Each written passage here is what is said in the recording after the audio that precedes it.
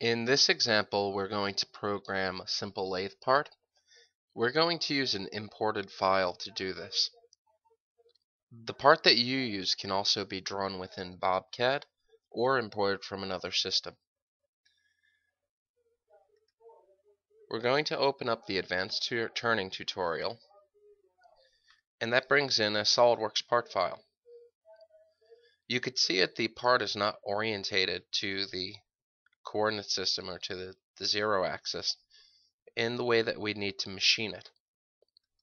We need to line this part up with the axes the way that it should be. Let's go ahead and turn on lathe mode. So we'll go to Preferences, Settings Part, and then Units, and then we'll turn on our lathe coordinates. Now if you're using your lathe in diameter mode, you can change the drawing coordinates to also reflect that by clicking on lathe diameter mode. We'll go ahead and press OK, and you'll see the UCS icon changes to then align the X and Z axis the way it would be on a CNC lathe. Let's go ahead and orientate the part to that position the way it would be cut. Now since this part's already at 0, we'll just simply have to rotate it. So we'll go to Utilities, then Rotate, then we'll select the model and right click and left click OK. We're going to change the origin to XYZ0 and turn it on to Enter, and then we'll rotate about the X-axis 90 degrees.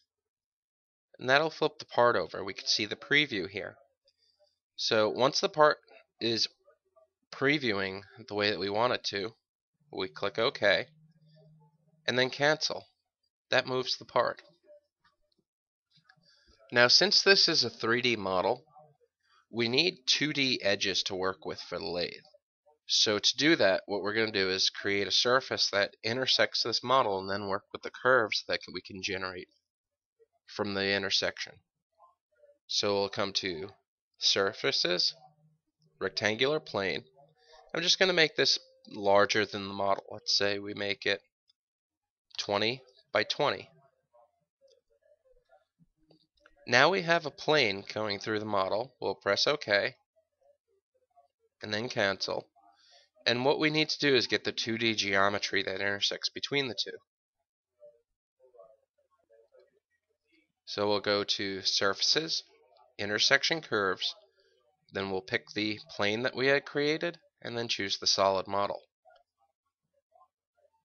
Now you won't see any real changes at this point, but what we'll do is we'll hide the surface, so we'll choose blank, or we can go to View and then blank, and we'll just hide the surface and the model. Then right click and left click OK. This leaves us with the intersection curves. Now to program the part, we only need to work with the radius or one side of the extracted edges. So what we'll do is we'll come to our selection mode. I'll select this shape and push delete on the keyboard.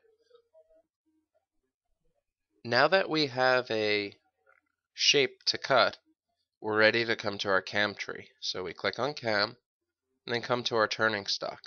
The first thing to do is to set up the stock that we're going to be cutting this out of. So we'll right click on turning stock and left click on edit.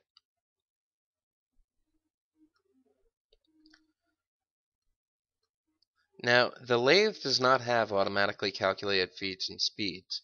So you can choose the material, but for the calculations of feeds, this will not make a difference. So we'll set the face in Z at 0. Our cutoff point would be at -4 inches. So let's make that -4. We'll say that our end of stock is also at -4. Actually, let's go -4.5. The stock's diameter, we'll use 4-inch stock. And let's say that there is no internal diameter. If you already have an internal diameter, you can specify it here.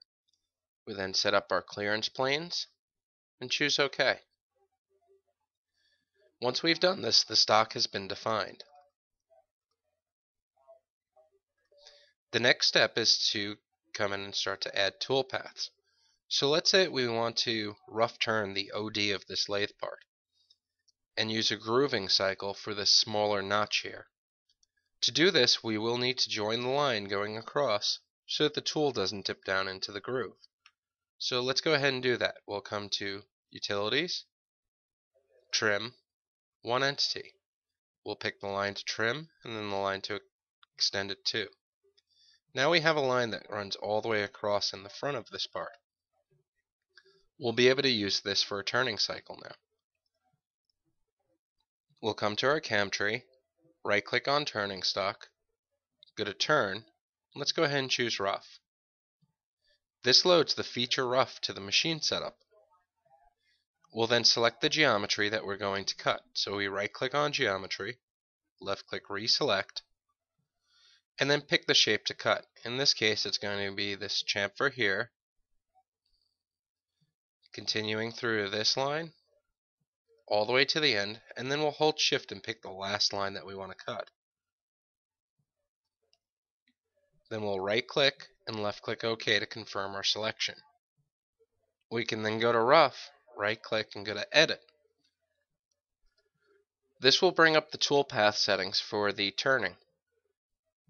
Under posting parameters, you can choose to use separate moves or CAD cycles. If your machine supports CAD cycles, this is always the better output to choose. It makes a shorter program. Under cycle type, we choose if we're turning or facing. In this case, we're going to do a turning operation. The turning operation can do both a rough turn and a finished turn. Let's select that. The depth of cut is depth of cut per pass, and then any allowance values that we're going to leave for the finished pass. Our stock diameter carries over from when we set up the stock. You can change this value here if you've already machined the part down to a smaller diameter. You can use either system compensation or machine compensation. Machine compensation is always better to use when possible, because if you change your tools, then you can still use the toolpath that's been generated.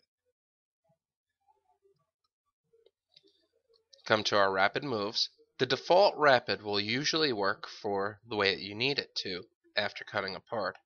You can also be very specific and choose to either move in X then Z, or Z then X, or take an angled move in Z and X at the same time. The choice is up to you. We'll come to our leads, and this is where you can add an extra lead in, lead out length for approaching the part where the cycle starts, so that you don't have to draw the added geometry. We'll come to our tool. Now, the tools in Lathe, you can set up a tool database and then select from your list of tools. You can also enter the sizes on the fly.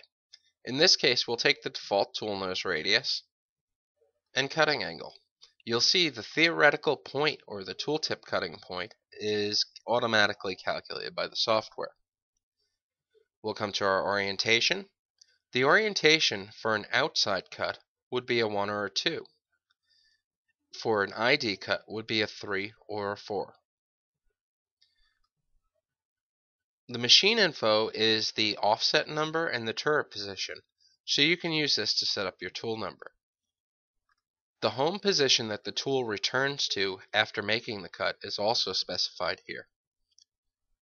You can choose RPM, or constant surface feed, and then set your RPM value and your feed rate. You can also specify the spindle direction, either go clockwise or counterclockwise. We'll come to our finish tool and also use the default tool and fill out our surface feed. Once we've completed that, we can click OK, and then it calculates the toolpath. Let's go ahead and create the grooving operation. So we'll come to turning stock, right click, choose turn, then groove. Underneath feature groove, right click geometry, choose reselect, and now we'll pick this U shape for grooving. Right click, left click OK to confirm, and then we'll proceed to edit the grooving operation. Again, separate moves or CAD cycles, which we'll choose the CAD cycle output. And we'll do a turning rough, just a single cut. And we'll turn off the system comp. The step over value is the value that the tool moves over in between cutting down. The allowance values leave room for a finish pass. In this case, we'll go ahead and leave no allowance. We can change the stock diameter to account for the fact that we've already removed some material.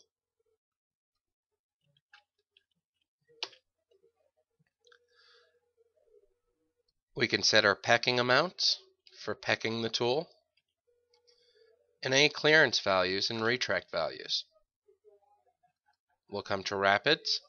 In this case, we'll take the default as well. And leads if we want to use additional lead in, lead out on the grooving cycle. And we'll come to our tool, and we'll specify the tool's width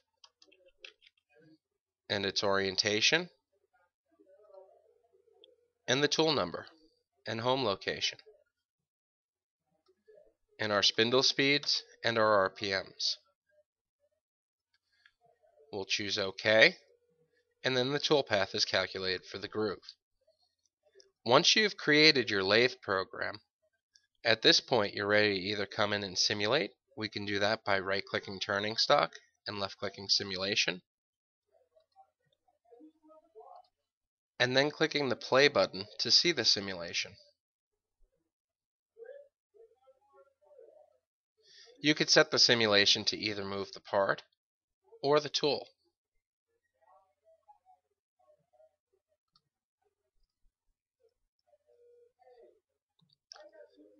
After you've simulated the part and the part looks okay, you're ready to come in, underneath CAM part, click the plus symbol, right-click on Turning Tools, and then Post, or post and save the program.